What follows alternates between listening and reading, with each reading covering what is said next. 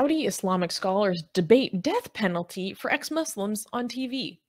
Don't you love it when people casually debate whether you should be killed? Just casually. It's just a debate to have on TV, whether you should just be killed for not wanting to believe something. On March 2nd, Saudi Arabian channel Rotama Khaligia TV aired a show that sparked controversy across the Muslim world. Two Saudi religious scholars debated whether apostasy, or abandoning one's religion, should be punished by death according to Islam. Ahmed Ghamdi argued that people have the right to choose whether to adhere to Islam or not, and that there is no verse in the Quran that mandates the death penalty for apostasy. However, Abd al-Rahman Abd al-Karim claimed that apostasy is a grave sin and it deserves the death penalty as stated by Prophet Muhammad. This debate brings up the question of religious freedom and human rights in many Muslim countries, including Saudi Arabia, where apostasy is still a crime punishable by death.